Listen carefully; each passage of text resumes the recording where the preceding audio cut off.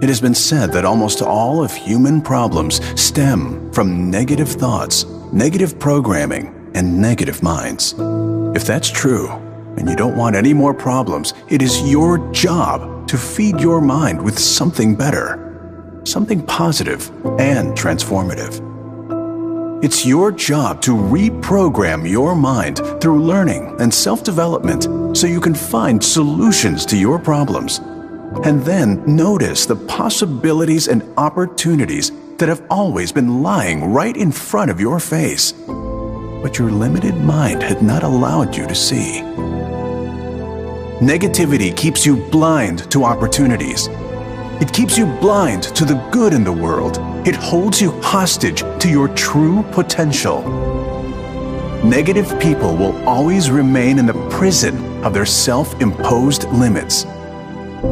Sometimes it's a life sentence because they've convinced themselves there is no way out.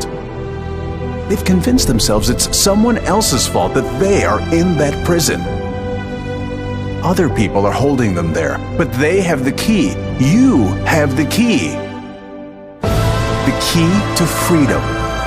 And it's in your mind. It's your beliefs about what is and what is not possible. That's where it starts. And from there you build. You build momentum, brick by brick, until you have created a masterpiece that you can call your life. You build your own life, starting with your beliefs, with your own work.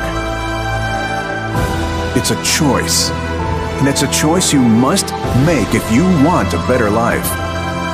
If you want out of the prison of mediocrity, you must make that choice, and you must make it before it's too late.